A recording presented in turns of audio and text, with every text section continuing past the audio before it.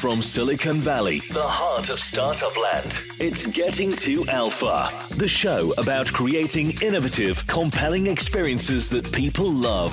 And now, here's your host, game designer, entrepreneur, and startup coach, Amy Jo Kim. Jared Spool is a legend in user interface design. Through his pioneering consulting company, User Interface Engineering, he's helped hundreds of companies create more usable and delightful software. Jared's latest project is Center, an accredited 2-year college for UX professionals that's set up to train the next generation. Jared's approach to product design is informed by decades of experience and deep pattern matching. I love hearing his stories and actionable chunks of UX wisdom. The biggest mistakes I see are that they don't have a solid vision of what the experience they want to build is. They might have this idea in their head of what the product looks like, but they haven't thought about the experience of use. There's a big difference between the product and its use. Anyone who's ever used something and had the reaction, did they ever use this thing? I mean, did they ever try it? Has run into this problem of things that are not as usable as they should be or not as delightful as they should be because they hadn't thought about the experience of use on a day-to-day basis. Jared is a gifted communicator and a delightful human being. Join us for a far-reaching, high-impact conversation about the past, present, and future of user experience design.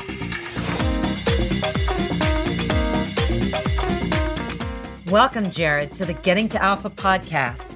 Thanks. I'm very excited to be here. I love talking to you, and I love talking to you about work. Awesome. Well, thank you.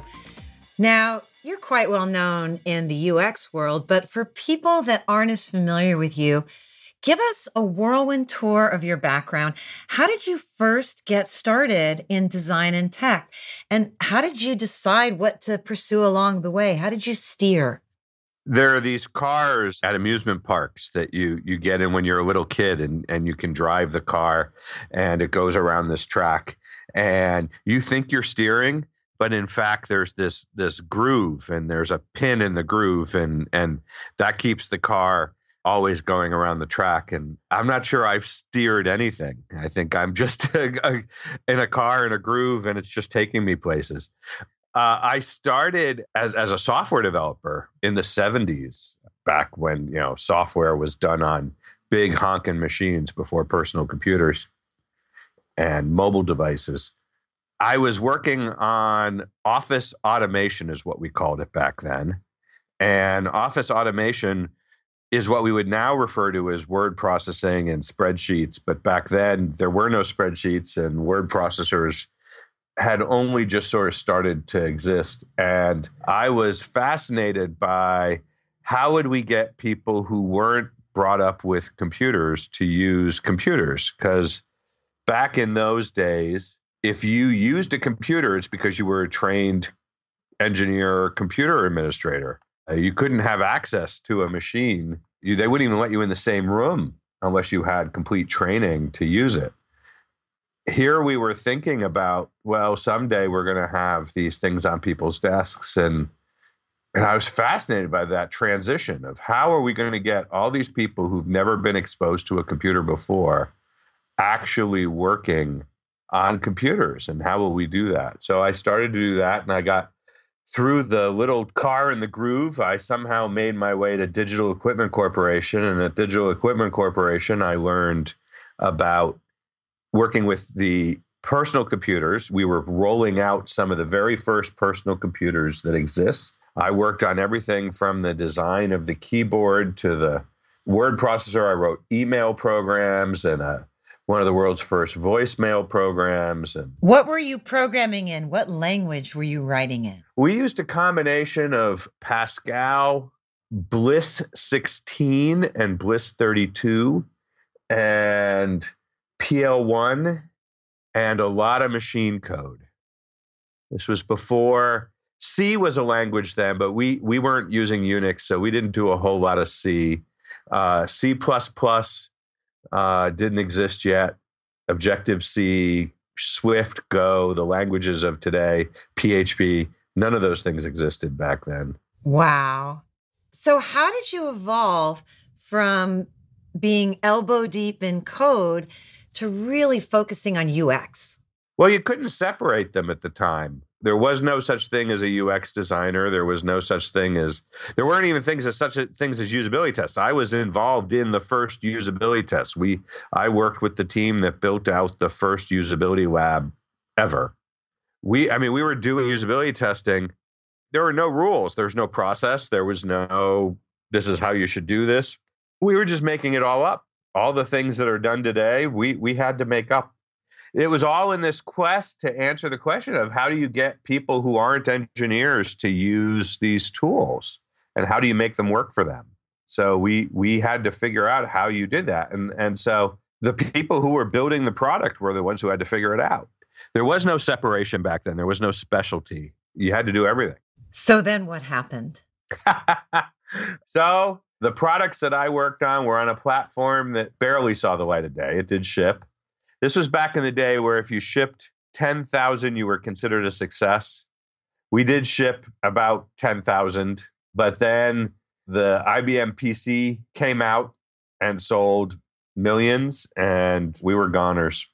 So then I went and worked for companies that made PC software, and then I worked for a company in Cambridge called Symbolics that made these crazy machines called Wisp machines that were basically these artificial intelligence tools, and then worked for a company called Bachman Information Systems, which was at the time the largest software venture-funded company ever, run by a guy named Charlie Bachman, who had the notoriety of inventing the relational database for Honeywell.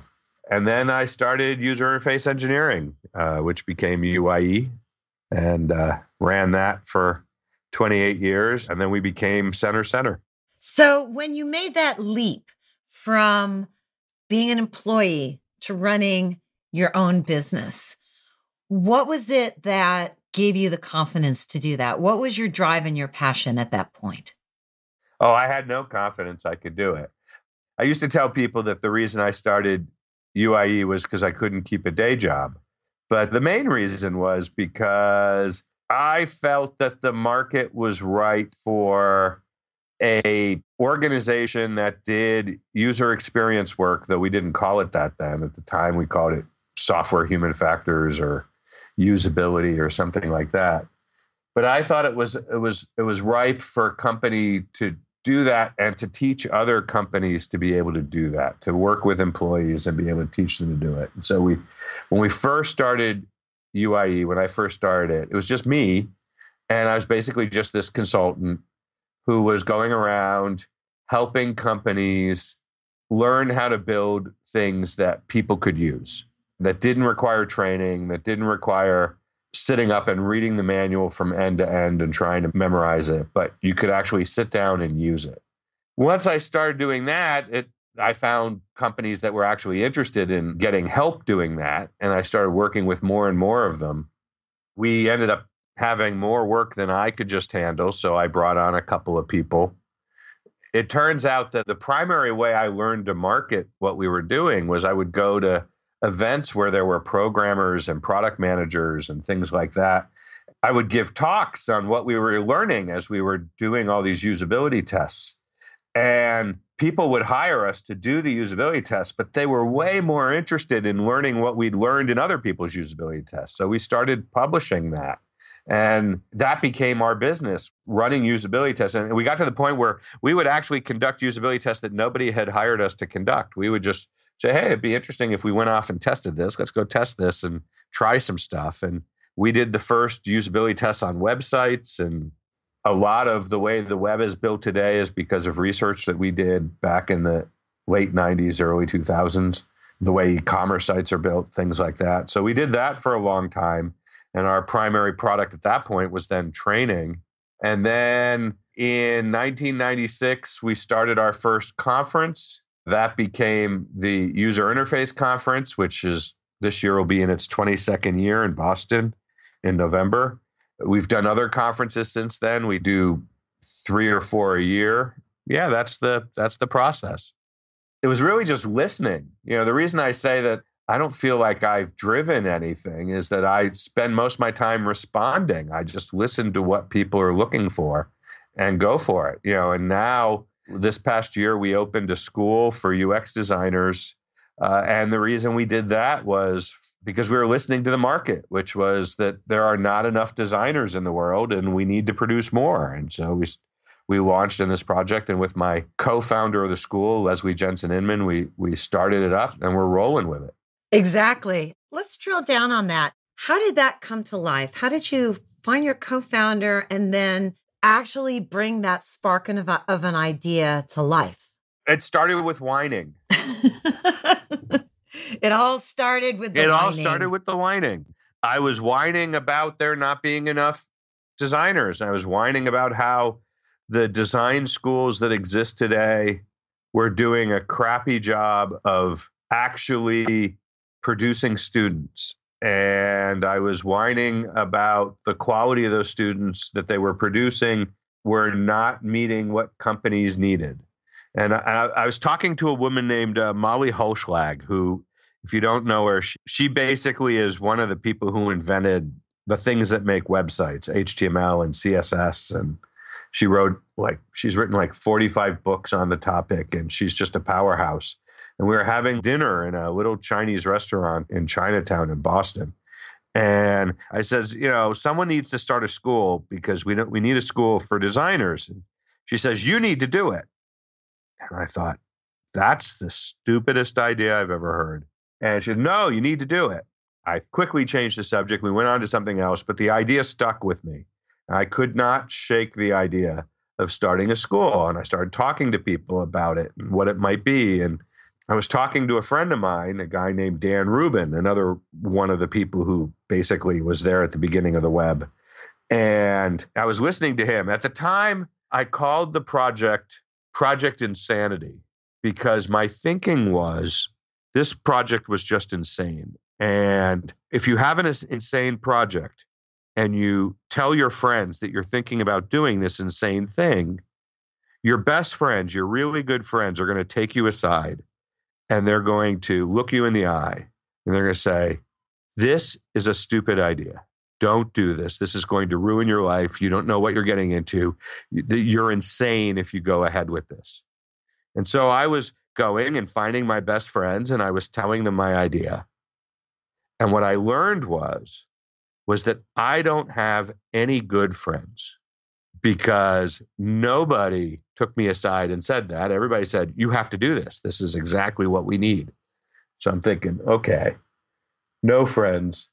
And I'm telling this to Dan, hoping he was going to be that friend. And his response was, have you talked to Leslie? Now, I had known Leslie for a decade. We had worked together on a bunch of web standards projects, but I hadn't talked to her about this project because at the time I didn't consider her a good friend. I didn't know her that well. But he said, you need to talk to Leslie because she's working on the same thing. I said, really? And I thought, okay, well, good. Someone else is crazy. They can do it. And so I thought about that. And the next day I happened to be staring at the Twitters when Leslie tweets that she had just resigned her job at the University of Tennessee, Chattanooga. And she didn't know what she was going to do next, but she knew that whatever it was going to be a great adventure. And I just sent her a direct message and said, we should talk. And within the hour we were talking. And the next thing I know, we're talking about building a school. And we started to share notes. It turned out for her PhD, she got a doctorate in education. So technically, it's not a PhD, it's an EDD. I didn't know that either till I met her. She got an EDD, and her thesis for her EDD was basically how would you create a school for web designers that would merge industry and education and community. which was sort of exactly along the lines. And I started to look at her thesis and I thought, oh my gosh, she's building the same school that I thought I was going to build. She had wanted it. She had originally designed it for a major university to pick up. I had never gone down that route. And the more we talked, the more we realized that there was no way we'd get a university to do it the way we wanted to do it. The way education works today is just broken. So we decided to do the even more crazy thing and try and build a secondary education, higher ed program without the support of a university. So we did that. That was 5 years ago. And it took us 4.5 years to go through authorization and build the curriculum and figure out how we were going to pay for it and all the things. But we got it open in October 17th. The school started. The first students showed up. It was stunning. They're now in their 4th month. They're doing fantastic. They'll graduate it's a 2-year program. So they'll graduate in October of 2018. And I'm very excited about it. Mazel tov. Thank you. That's a great story. And I'm excited to be part of helping you succeed with this and sharing our game thinking toolkit and techniques with your students as they get a little more advanced. Oh, yeah. We'll definitely want you in to do that. They're already running into things that you can help them with because their first project is to build a resource website, a tool for them to actually help them study. It's basically the way we're thinking of it is it's like a Reddit for UX. And it'll just be for collecting UX articles and videos and resources and cataloging them and tagging them and commenting on them and upvoting them, all the things you can do on something like Reddit. But it's all aimed for UX. And the whole idea is that because the way the program works is there's large independent study components. And for the independent study components, they need to have all these resources, all these good things. And there's no reason for every student to have to go find their own resources by Googling. We want to give them a place where the students themselves sort of collect stuff and they comment on it and stuff like that. Yep. And that is a common and well-established problem that all groups end up needing to solve. And yet it's non-trivial to solve it well. Right. So they're building this thing and having spent a lot of time with you talking about, the different stages that users go through and all these things. I'm staring at this thing and I'm watching and I'm thinking, man, these people need to talk to Amy. Need to talk to Amy Doe right away. So, Jared, you have such an awesome perspective of seeing the industry evolve and also as a consultant for so many teams, really seeing patterns. What are some of the most common mistakes that you see first-time designers and product owners make in the early stages when they're bringing their ideas to life? The biggest mistakes I see are that they don't have a solid vision of what the experience they want to build is. They might have this idea in their head of what the product looks like, but they haven't thought about the experience of use. There's a big difference between the product and its use. Anyone who's ever used something and had the reaction, did they ever use this thing? I mean, did they ever try it? Has run into this problem of things that are not as usable as they should be or not as delightful as they should be, because they hadn't thought about the experience of use on a day-to-day basis. Not having that vision socialized across the whole team. One of the things I'll do is I'll go into a team and I'll have them take out a sheet of paper. I'll have them draw a line down the middle of the sheet of paper. What the story of Hansel and Gretel is. And on the right side, I want them to write down in bullet point form what the story of a user using their product 5 years from now is like. When they do the left side where they're doing Hansel and Gretel, they have no trouble. They just write down the bullets. And if I have them compare their bullets to their neighbor's bullets, they'll be basically the same bullets. When I have them write down the experience of using their own product 5 years from now in bullet form, they just look at me like I've asked them to write in a completely different language. I mean, they just stare at me like, I don't know. And the few people who can do it, theirs don't match anybody else's in the room. And that's the crazy thing, right? I tell them, how come you guys all know the story of Hansel and Gretel? Have you talked about it? And they're like, no. I'm like, okay. Well, somebody has, because how would you know this? But the fact is they don't talk about their own design. They don't talk about their own product. And so that vision turns out to be key. So that's the first one. The second mistake is that they don't spend a lot of time watching their existing users and customers use their product and use competitors' products. They'll go talk to customers. They'll have a conversation with customers. They'll say, hey, if we built this, would you use it? And the customers go, yeah, that sounds like a good idea. But that's very different than actually watching people.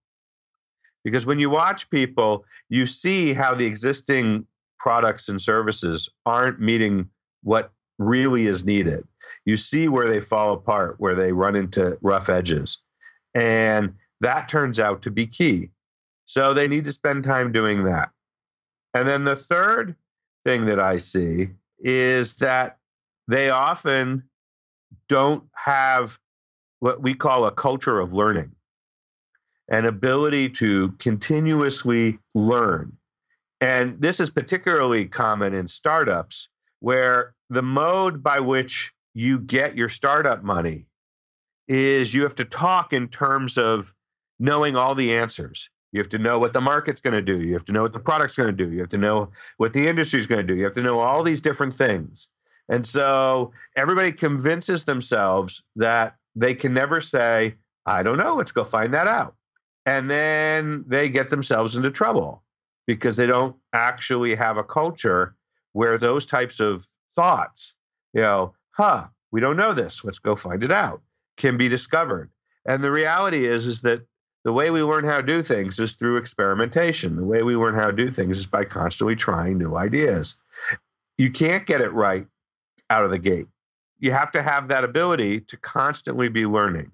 So those are the three big mistakes we see. They don't have a vision, they don't have exposure to users, and they don't have a culture of continuous learning. Yep, that's fantastic. And I see there's a lot of overlap with what I see as well. So yeah, it's those are great things to get beyond. And I'm sure you're incorporating that into your curriculum at Center. Oh, yeah, absolutely. It's a key piece of the curriculum. The first thing we taught students, so the first classes after the Intro to UX course, was sketching and prototyping so that they could start to draw out not only their ideas for what the product should look like, but their ideas of what the experience of use will be.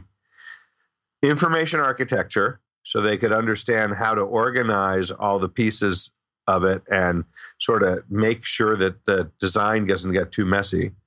And user research practices, which is basically how to go out and see your users and study them. That's what they learned in the first 12 weeks of the program. Those are tools they'll use throughout. So yeah, we're starting with that and just keep going. Awesome. When you teach them about user research practices, one of the things that I run into a lot with my startups that I work with, people know that. They know that, okay, we need to go out and we need to actually expose sketches or prototypes or ideas or competitors' products to our target users. But something that I see a lot is how you define your target users and who you think they are, and the channels you use to find them can turn up really different people that give you really different feedback. Absolutely. And I think that one of the mistakes people make is we have to go out and expose our ideas to users. And that's actually the wrong thing. The right thing is we have to go find out more about our users. Our ideas aren't that important, right? There's an old saying, which is great designers don't fall in love with their solution. Great designers fall in love with the problem. Yep. And until you really understand the problem, you can't even begin to propose reasonable solutions. When you're going out to get what we call exposure, that exposure has to be to the problem, not to the solution. So you don't want to walk out with sketches. That's actually the wrong thing to do, I think, in many instances. You want to walk out with just saying, I mean, and it's the first question you suggested here, which is, can we even tell our users from our non-users, right? Do we have any sense as to who that is? Now, there's the rare product that is used by everybody. But that turns out to be an extremely rare product, right? Well, it never starts that way. It always starts much narrower. Right. I mean, laundry detergent isn't used by everybody. It's only used by people who do laundry. And in every household, not everybody does laundry. So you can focus. You can start to ask yourself, why do some people not do laundry? And why is that? And we actually, I think that we need to spend more time in our development process studying people who aren't our users as much as we spend time studying people who are our users. Because until you really understand what makes a user, why is it that they're choosing to use this thing when other people aren't, you don't really know the boundaries of what you're trying to design for. And that creates all sorts of issues. Talk to me a little bit about how you use storytelling, both in creating this curriculum and also in bringing designers to life, which is what you're doing at Center. Yeah, I mean, storytelling is essential. It's funny. I just came across a quote. I mean, like in the last 24 hours, I saw this quote and I meant to write it down. It's something to the effect of, those who can tell great stories will always have the competitive advantage. Humans love story. As far as I know, we're the only species that tell stories. I don't know, I guess bees do. But that's the thing. And it's been that way for thousands upon thousands of years, is that the way we've communicated, the way we make things happen, the way we motivate others is through passionate storytelling. I mean, you can see how the stories played out in the last election. We talk so much about fake news. Well, what is fake news? It's story, right? What is the Bible? It's a story. In some ways, it's fake news. I mean, it's no more or less of a story than fake news is. You know, all of these things. And if we're saying, well, okay, these things are influencing people's behaviors, of course they are. That's how it's done. So the thing is that the way people become designers is because they hear stories of how people use their product. And the way people become great designers is they tell stories about how people could make their lives better through using their product or service. So it turns out that story is at the center of everything we do. It's one of the key skills we're teaching the students is how to use story, how to tell stories so that people really get to understand what it's like to be a current user, how to tell stories about what it could be like if you made their lives better in the future product. You could tell stories about how you're going to build it or what steps you're going to go through or what you've learned so far and how that's going to influence what you're doing. You know, you get up and you pitch an idea. It's a story. You want to persuade people to decide to take the design in this direction versus that direction. You use a story. So stories are key, essential pieces of everything. And that's how we do it. And so if you can't, you have to be able to understand the makings of story. Yep. And that's a lot of why story is so deeply connected to game design and movie narrative. It's embedded in time.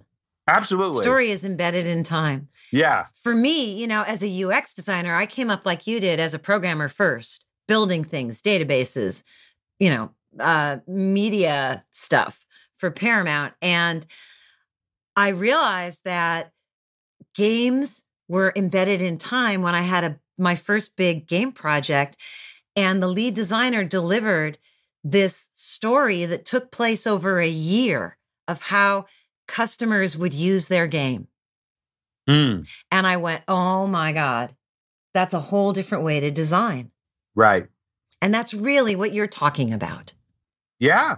Yeah. I mean, the ability to tell the story of how the user changes as they use the game or the product and how those changes lead to other changes and how the product has to change out from under itself to adapt to those changes in the user. All those things are key. That's why I've very much loved the frameworks that you put together, because they so nicely explain this phenomena of change that lots of people don't see. They think the product is static, it doesn't adapt, but that's not true. That's the page-centric way of thinking. Paul Adams at Intercom, I think, is really brilliant on this and kind of leading the charge. I've learned a lot from him. But he says that, at the core, it's systems thinking, because it's thinking in terms of systems. And if you build systems, you know that every complex system starts as a simple system that works and then evolves. That's how systems work. And that's how games come to life. And anything that's an interesting system. But if you're thinking about static pages, you don't think that way. So for me, part of what I'm bringing as an educator and trainer is tools to help you think in systems that are very practical, that like help you solve your problems. Like, oh, you have to design a reputation system, or you have like the Reddit thing. That's a reputation system. You have to design for that. You know what? There's no one right way to do that. You have to really think it through. Right. I think systems thinking is one of the big challenges for UX people of our time. And you're doing your part for that. I'm part of that. The Intercom guys, by the way, share a ton of great stuff that you should definitely expose your students to. And in our game thinking, we give people tools to actually address this and solve these problems because it's so critical. And because in the 21st century, we're building systems. We're not building pages anymore. Yeah. I'm not sure we were ever building pages. I think the idea that we were building pages was a misnomer because no one was using pages, right? People didn't think of the sites that they went to in a page format. They were using systems.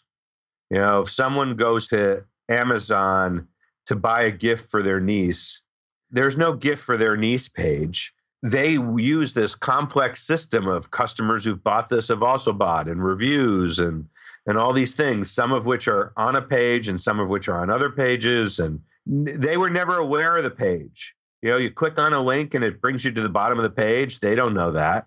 You click on a link and it takes you someplace new. They don't know that. They click on a link and it pops up something. They don't know that. This distinction of what's a page and what's not a page, that's a programmer artifact. And the users, they're blissfully unaware of this. And only when it's poorly designed do they have to become aware of it. So we actually want to hide this detail from them. So I don't think we were ever there. I think we mistakenly thought that that's what we were doing, but that wasn't what we were doing. And the people who were successful were either the ones who knew that or somehow accidentally didn't need to know that. Yeah. So you're leading the charge to really reinvent UX education. And thank you from all of us, because really well-trained designers who understand these issues are going to do amazing things. So reflecting on where you are now in the context of where you've been, what do you see as your superpower? What's your sweet spot? What really lights you up? Superpower. Well, it's funny. People often ask me questions about the future. Where do you think we're going? And I've never saw myself as a futurist. I see myself more as a historian, as a critic to some extent, sort of like a literary critic. Occasionally people will look at something that my company's done and they'll go, oh, you're so smart about design. How come your stuff isn't well designed? And as much as we try and we get there, we're a small operation and we tend to focus on our clients more than we focus on ourselves. So every so often something slips out that isn't as well designed as we would have liked. And while it's a sort of lame excuse, the reality is that we're not good designers. It's not what we are. Roger Ebert was actually not a very good movie maker. He made one movie. It wasn't that great, but he knew movies better than anybody in the world. I know a lot about design. We know a lot about what takes companies to make great design. And we did that because we study lots and lots of companies and lots of organizations. And then we turn around and we say, okay, these are the things that have led to great design and these are the things that haven't. And every so often someone will say as well, they haven't led to great design before, but maybe they will this time. And we're like, okay, maybe they will. You could be the first. I wonder why none of anybody else succeeded. What are you going to do differently? And then they don't usually have an answer to that. So I think if I were to define a superpower, my superpower is history. Thanks for listening to Getting to Alpha with Amy Jo Kim, the shows that help you innovate faster and smarter. Be sure to check out our website, gettingtoalpha.com. That's getting2alpha.com for more great resources and podcast episodes.